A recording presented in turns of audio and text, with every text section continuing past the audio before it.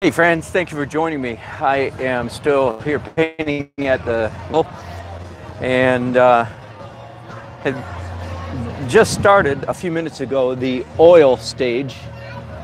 I glazed the entire painting in oil. Before that it was all acrylics. And let me get down here a little bit. And I thought this would be a good dedicated demonstration of what I'm here calling the magic of negative painting. I don't mean I'm in a bad mood. I mean the magic of painting, not painting the object that you are rendering, which is of course the normal way of painting, but instead painting what's behind or around the object. Anytime you paint sky holes in a tree, or in trees, that's what you're doing. You're negative painting. You're not painting the tree, you're painting what's not the tree in order to make the tree look more like a tree, right? I have said often that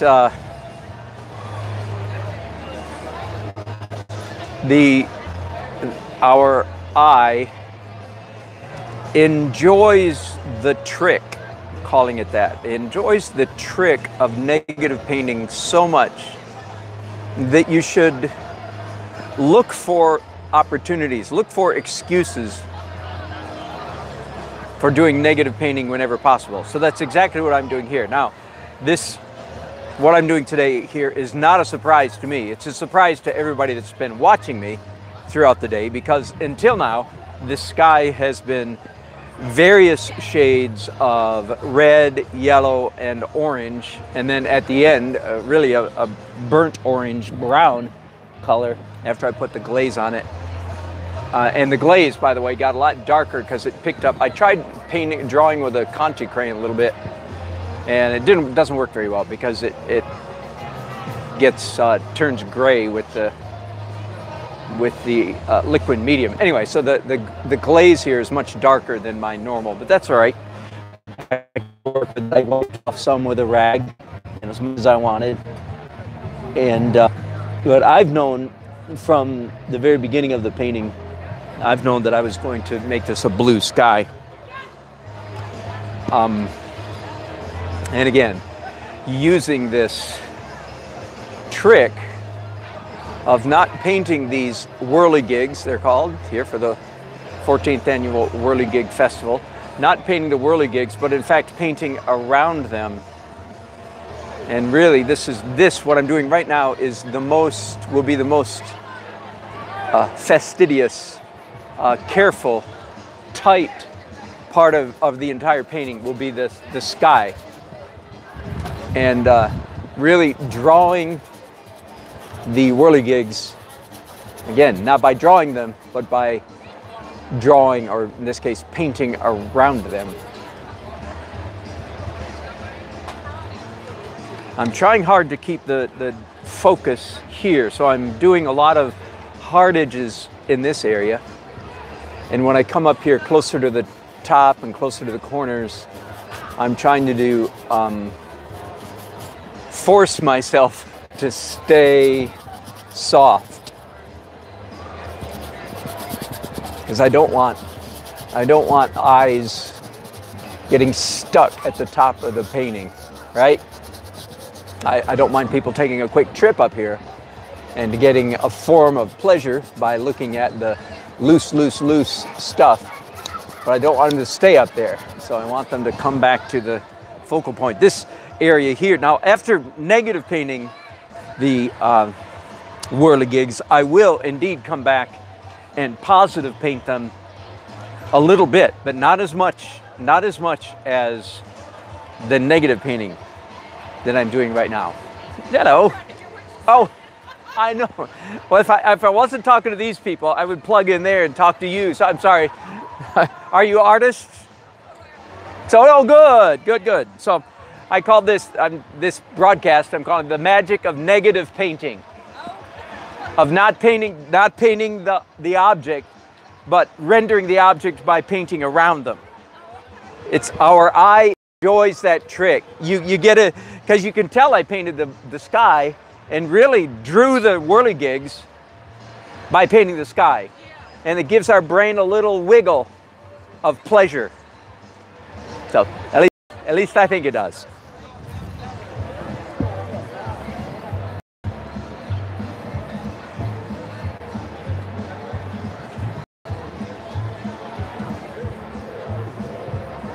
Going through, and painting's this big, of course, going through an awful lot of paint. More than I'm used to, shall we say. I should be used to it. I've painted this large for years, but it still kind of surprises me. Let me, can you see what I'm doing here? Let me describe my method here. Come close so you can hear what I'm saying. Come on around here. I have friends trying to hear what I'm saying. I'd be glad to talk to you.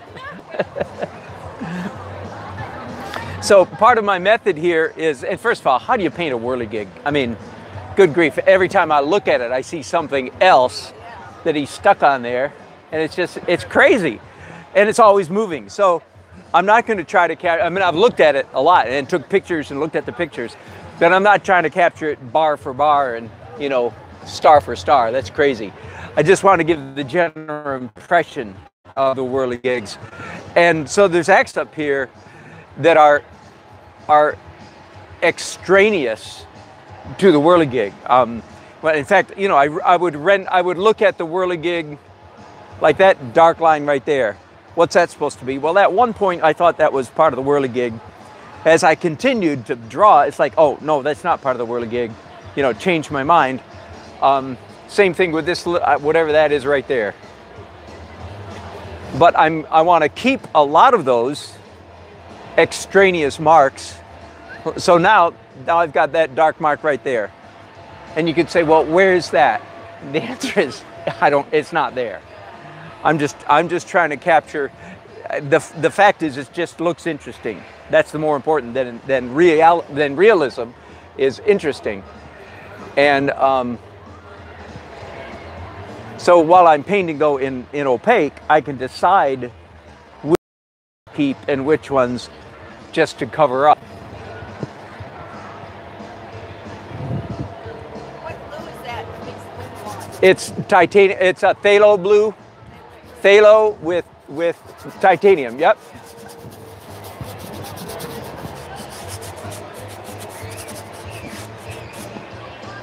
And I'm trying to stay loose up here at the top. You know, more hard edges down here, but softer edges up here, so that we don't get stuck up here at the top of the painting. And I don't know about you, but that is so hard to do. It's easy to paint hard edges because our eyeball goes. Almost every artist I know is too tight and wants to get loose. Exactly. I've known 2 people in my career, maybe 3 in my whole life, that I've met who you could tell us the secret to loosen up. That's exactly. So how do you paint with your left hand? I said, well, they say that's how you can get loose, is to paint with your left. That's exactly right. That's what I teach. 4 steps to get loose. How to get loose. Use big brushes. See, and most people, when I say use big brush, they mean like this. I say, no. Number 1, use big brushes. 2, take off your glasses. 3, turn off the lights. And number 4, paint with your left hand. That's right. Now you're loose. That's right. Exactly. And step on something that you could break. Hasn't happened. I've never fallen yet.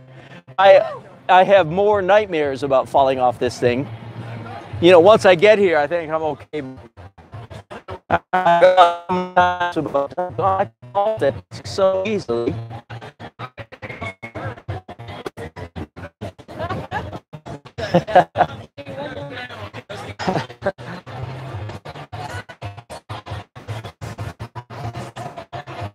So one of the things that is that you should look for opportunities to negative paint things all the time, because it's when you do sky holes in a tree, that's negative painting. Raleigh, how about you? Are you from here? So I taught an art class. Well, I've got to see under the hammer there. Have you seen my show? Yeah, grab one of those or two. Yeah, I was there last night. Oh, okay. We were there last night. There we go. Yes, I do. Thank you. I'm sorry. Bless you. Thank you. Sorry about that. No, Do you teach regularly in Raleigh? I do. Or, yeah, at Jerry's Autorama at the store. Yeah. Sorry about that. I was thinking last night when everybody was there, it's like, how am I going to remember all these faces? But especially when they come with a hat and sunglasses. You weren't wearing that last night.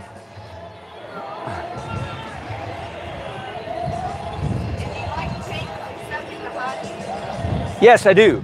I rarely, well, I usually paint, well, you saw, you know, the smallest I do is 16 by 20. So if you paint this big, it actually takes more work to take 2 steps and look this way than it does to go like this. So yeah, I've confused people all the time because they think that artists set up their easel pointing. You know, they watch cartoons. They know how artists work. You set up your easel and look at the thing you're painting at. One time I was painting at a wedding, the worst, the funniest. I was painting at a wedding reception, which I do a lot. And it was out in a field, on a farm, way out in the middle of nowhere, near Rocky Mount. And the day started out with sunshine, but long into the, reception, early in the reception, it was pitch black. So I had set up my easel with my back to the tent and the lights and the chairs and the tables and everything. And I that scene, and when nighttime comes, my easel is pitch black. I mean, you can't see anything out there. and forgive me, but a woman came up and she looked at my canvas. She looked out in the dark. She looked at the canvas. She looked out in the dark. I'm sorry. I guess I know I shouldn't laugh at people, but come on. And I was doing a painting of what was right behind her. But she was so committed to her notion that artists always set up their easels facing their subject. And I don't know her name, so I haven't. I'm that stupid at other things. I'm not going to tell you which ones.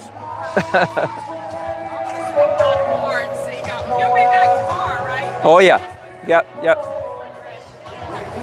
Yep. Come back and see what it looks like. Thanks for coming by.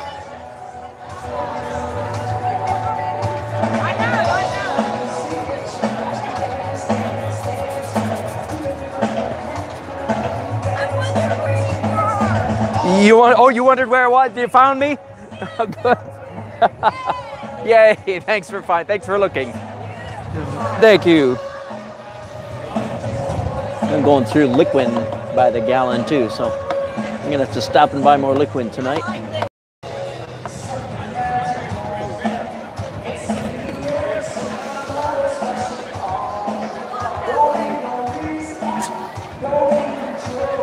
Forgive me, I need to walk over here. Boo!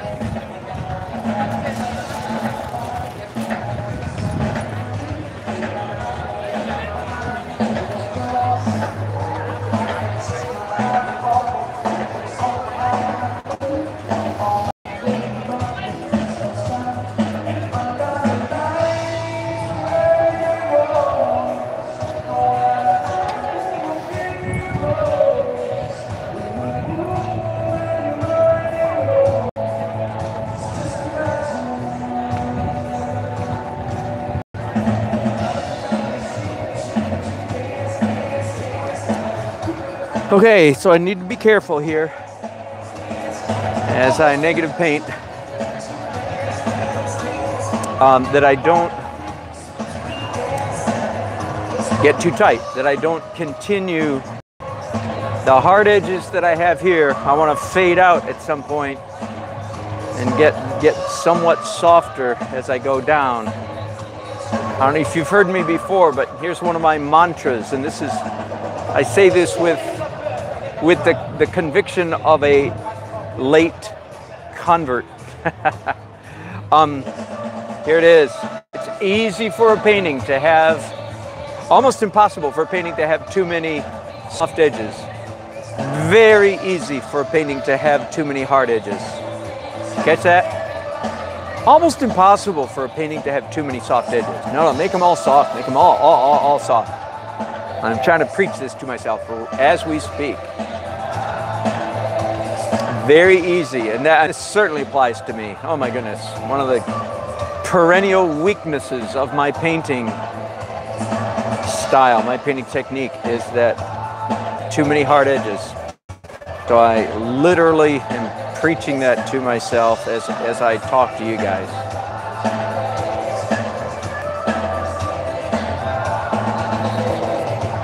Okay, you know what I should do while I'm still broadcasting and while people are coming by? Let me pause in the reverse painting process here for a minute. Put these brushes down. I'll come back to them later. And let's switch over to some positive painting. In other words, not painting the negative, but painting the object. Okay? So right now I'm mixing. I'll just start arbitrarily, starting with red. And you know, of course, that in acrylic, I don't mean that at all. When you're painting in opaque colors, as I am now, you always put down a slightly darker color. You could even say slightly darker than you want. Okay?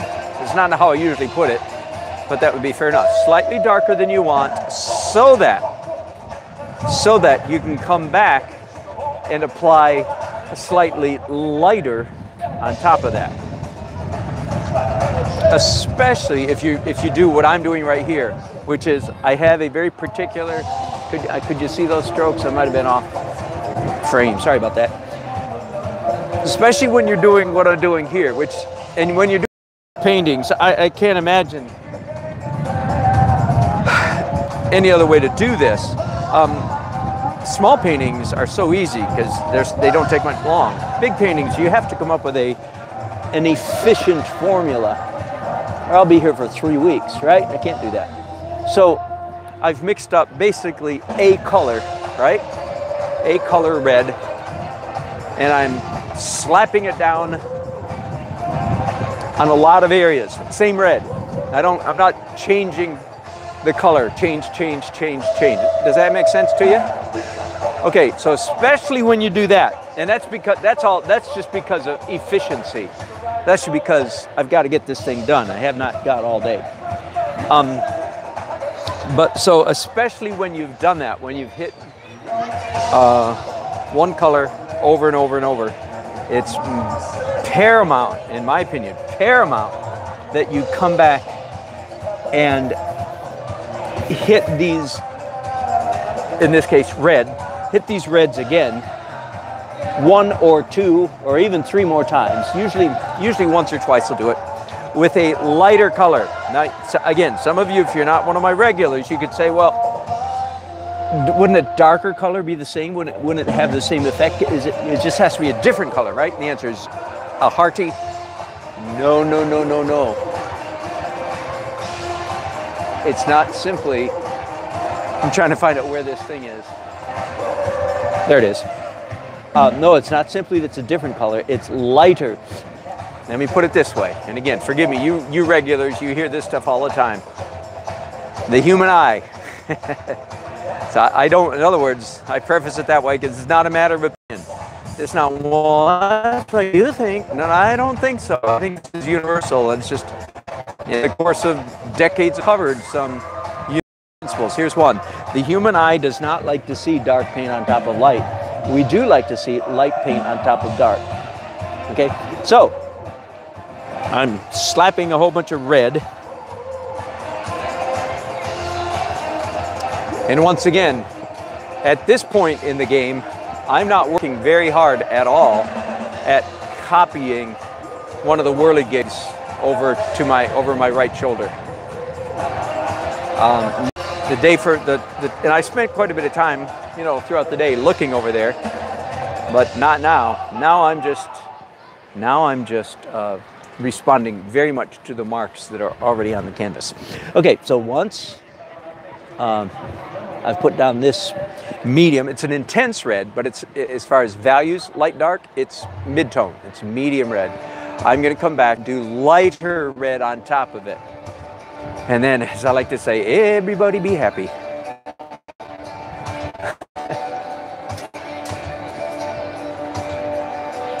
I want this painting to reflect the essence of Whirligigs, which is an absolute festival of color and movement, without so much trying to render or copy each. And again, I mean, I spent several hours taking photographs and looking over my right shoulder, several hours paying attention to specific Whirligigs. So anybody that's been here will say, oh, I recognize that one. Okay, so they're recognizable. But at this point, I'm not focused on imitation as much as I am on invention. Okay, that's enough. Now I'm going to mix some titanium white with that red that I just put down. Now, you know, don't you, that when you mix white with red, you get pink. And I like to say you get a sickly bubblegum pink, not a pleasant color. I mean, there's a place for sickly bubblegum pink, don't get me wrong. But generally speaking, you don't want pink. You want what looks like a light red, so you add yellow to it. Okay, so I have a slightly lighter red. Yeah, there we go. Now, if it's too much lighter, this it won't have the effect. And also the sun's coming from the left, so of course I'm being fairly careful to put these light bits on the left edge of these poles. But it doesn't really matter too much where I put this slightly lighter color. All that matters is that I put it down. And already, just with that little bit here that I've done, our eyes are going, oh, that's nice. Now that there was a redundancy, does that make sense to you? There was a over repetition, a monotony, because I had that same red everywhere. Now that I'm putting light on top of it, our eyes stop complaining. And again, non-artists don't know what their eyes are complaining about, right? It's our job as artists to know what the viewer's eyes will find objectionable, if you will, and to help them. Now, you may ask the question, well, wait a minute. If we don't like seeing one color spread throughout the whole canvas, which is true, did you catch that? We don't like seeing the one color, the same color, repeated at the canvas. So then you might say, well, now you've just put two colors, so, right. So the question is, should I do a third? And the answer is, in this case, probably yes, I should. I should come back and do even a lighter red. Usually twice will do it, but in this case, I don't think so.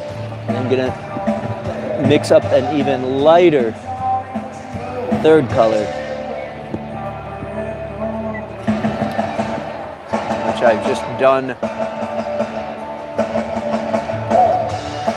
So again, our eyes enjoy seeing light paint on top of dark paint, dark paint on top of light, and I've explained that so many times that I'm not gonna give the therefore today. And it's just like, stay tuned. If you haven't heard that little lecture, how to get around that conundrum, then I'll be doing it again in the not too distant future.